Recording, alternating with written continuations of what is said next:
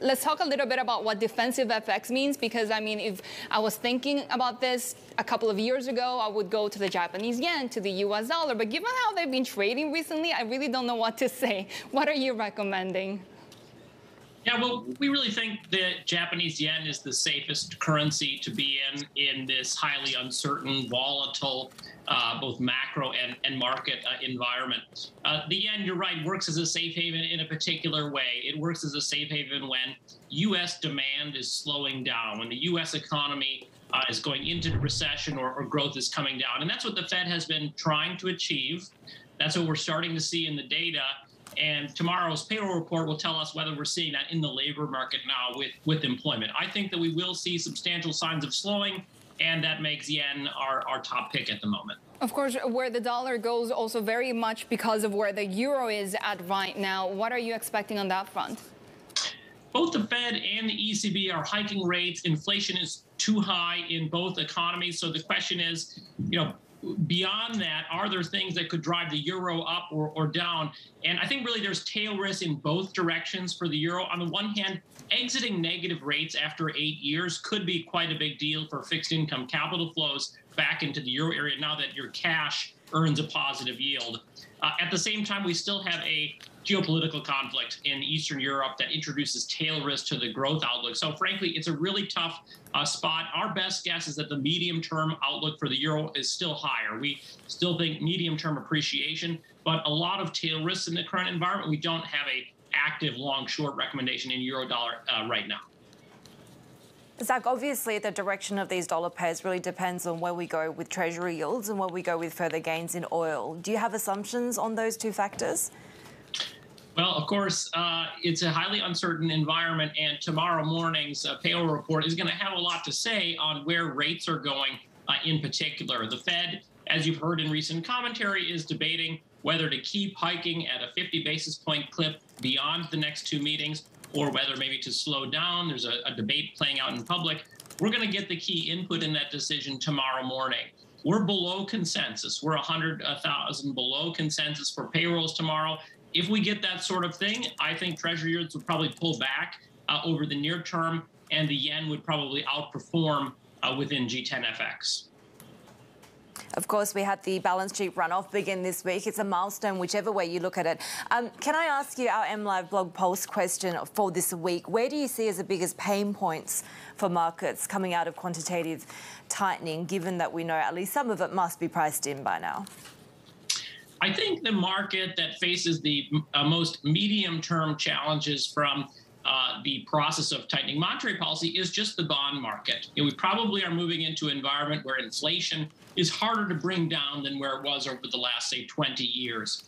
In that type of environment, the general level of interest rates is going to be higher. Bond returns are going to have a hard time from raising rates from quantitative tightening. So I think you're still supposed to say the bond market over, say, the next 1 or 2 years will face the biggest headwinds from the Fed's persistent shrinking of its balance sheet.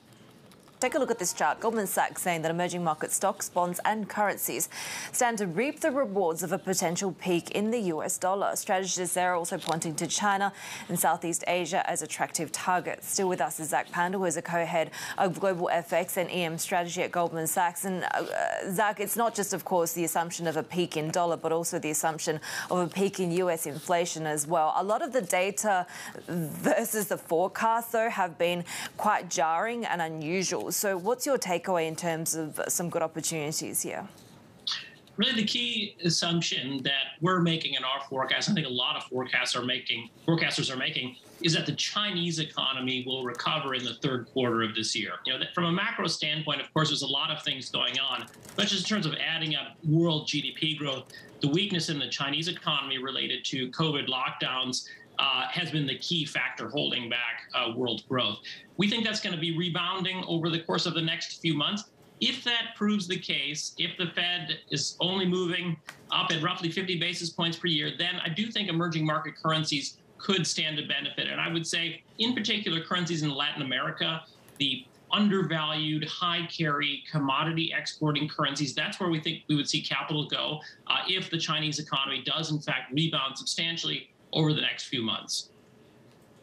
Does a rebound in the economy fueled by a significant amount of infrastructure investment and economic easing necessarily drive strength in the yuan, though? And to that extent, do we still see the yuan as being a major anchor for the rest of the EM basket?